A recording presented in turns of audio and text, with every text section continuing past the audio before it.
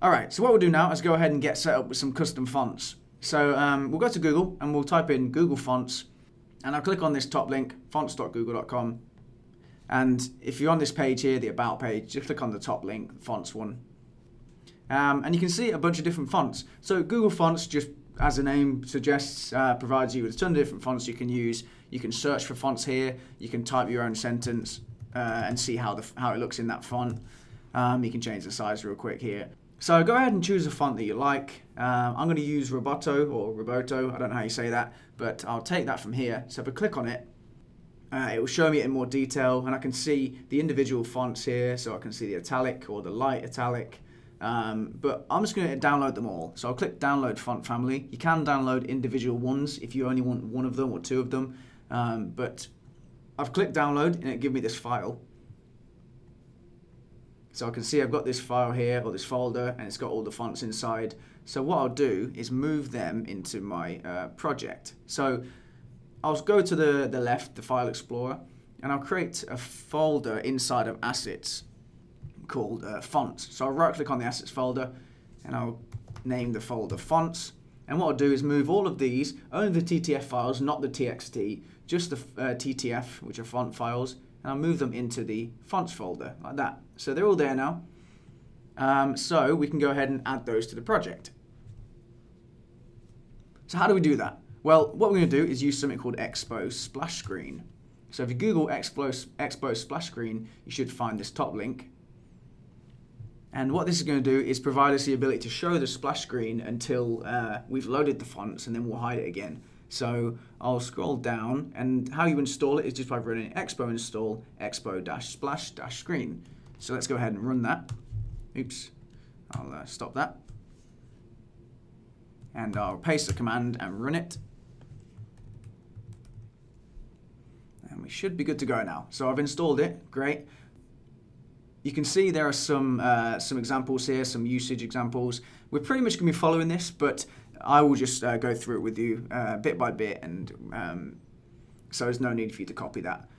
So let me close down the File Explorer. So underneath there, what we're going to do is basically stop the splash screen from hiding.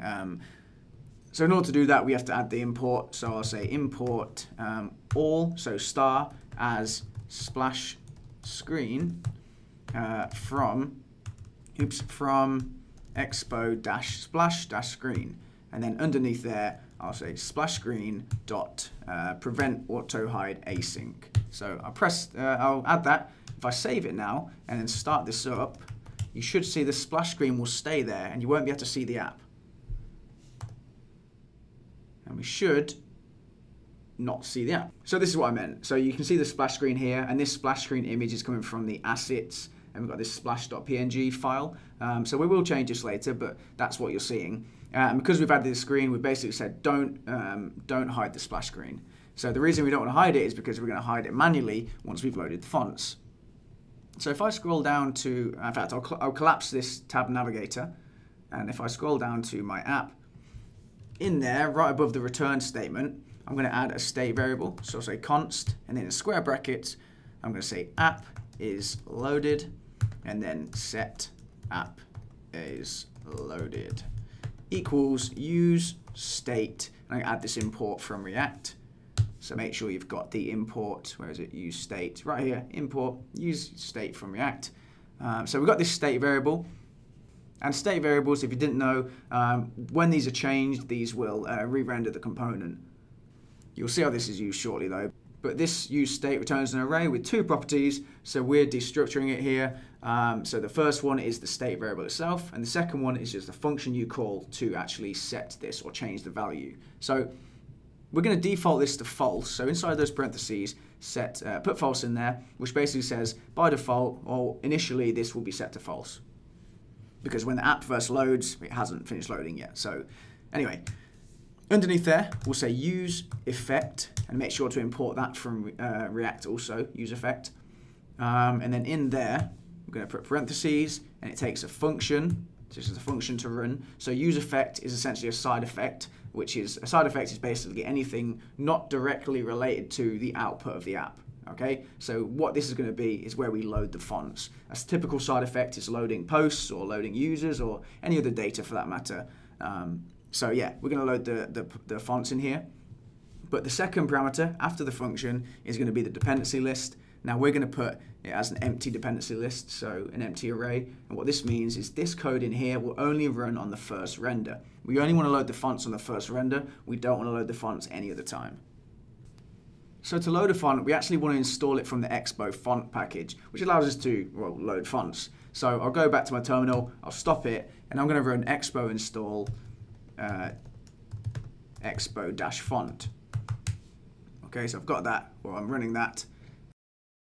And we can load a font in here by using that package, but in order to do so, we need to actually import it. So at the top, I'll say import star for all as font from, and then expo-font. So once we've got that import, we can go down to the use effect, and what I'm going to do is just say font.loadAsync. And inside here, I'll put my curly braces, and this is going to be any of the fonts we want. Oops, this will be any of the fonts we want to load. Now, this is an async function, so we have to actually await it. But because we're awaiting it, we actually need to make the function this is in async. So we should put async in front of the function here. The problem is we don't use async functions in use effect like this. So what we're going to do is essentially declare an async function. So just above that, I'll say const prepare equals, and this will be an async function, async, and set it to an empty parameter list, and just a function like this. So it's an empty function, and I'm going to move this inside of there. So because I've created an async function, we can use this. All right, so we've declared the function, but we haven't called it yet. So underneath that, I'm just going to say prepare like that. So basically what I've just done, because we can't use the await keyword inside of the use effect, I've created a function, and now we're not using it inside the use effect. We're actually using it inside of this prepare function. And then underneath, I've just called that right there. This is the same way you'll see Expo doing it here. See, they're creating an async function prepare inside the use effect. So we're essentially doing the exact same thing. But this load async can technically fail. So what we're going to do is just put it inside a try catch. So we'll say try, and then move this inside there. And then just add the catch underneath too. Catch, if error, and then if there's an error, we'll just say console.log e. So how do we load a font? Well, we have our fonts in this fonts folder right here. So I mean, this is a bit big. You can see the full name. So Roboto-Black, Roboto-Black Italic, and bold, bold Italic, and so on. So all we need to do is reference those files.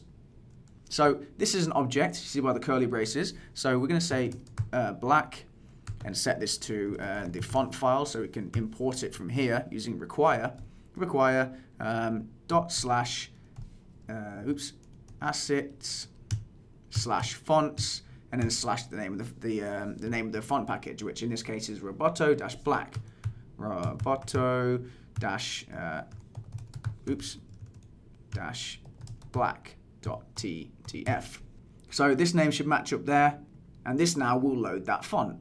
So what we need to do is basically copy this line and repeat it for every single one of these. So I will do this. If you don't want to type this all out manually, you can go to the description of this video and find the GitHub link and just copy and paste the code, this code from here directly. So go to the GitHub link, go to app.js, and then copy and paste this block of code, and then you'll be good to go. But I'll do it myself, and it should look something like this. So I've copied all those, and I've got all the lines. So all of those fonts are now being imported when we run this code. Let me close the File Explorer down. So when this runs now, this will load all of those fonts. So after we've done with that, what do we want to do? Well, we want to set the app as loaded. So we use this variable here, set app is loaded, and we can paste it underneath like this and set it to true, just to tell the component that this app has loaded. Now if it fails and we go to the catch block, we still want to set the app as loaded. We don't want to prevent it from being loaded just because the fonts have failed to load. So we can put it there. But an even better way, rather than copying and pasting these lines twice, would be to get rid of them from there and just add a finally block. So finally like that, and just put it in there. So the finally block will run after the try and the catch. Regardless of which one was hit, it will always run last. So after both of those have ran, or one or both, you know what I mean, it will run that. So great. This will load the fonts. Now underneath there, so underneath that whole use effect, we're going to say const on layout equals, and we'll set this as use callback. So use callback basically saves a memorized version of the function, which essentially means it's not going to recreate this function on every render. But inside there, we'll say async. It's going to be an async function. And I put my function block there. And the second parameter is the dependency list for this use callback. And it's just going to be a square brackets with app is loaded. So every time the app is loaded changes, it will redo this function basically. And in there, we'll just say if app is loaded, we'll just say await. So we've got await there, which is why we have async here.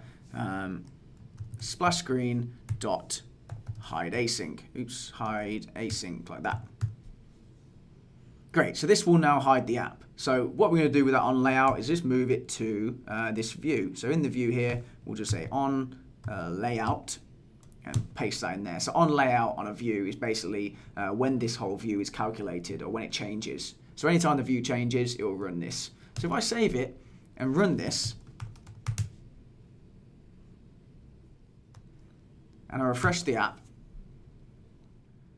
you're actually going to see that this hasn't worked. Now, the reason for that is quite simple. It's because this on layout will run every time the view changes, but because it rendered the first time and went straight to there, the view hasn't actually changed, so it's not run this yet. So all we need to do is make the view change. So it's very simple. We'll just say if, and then not app is loaded, we'll just return null, like that. So when the app is not loaded, instead of returning this element here with all the navigation stuff, we'll just return null.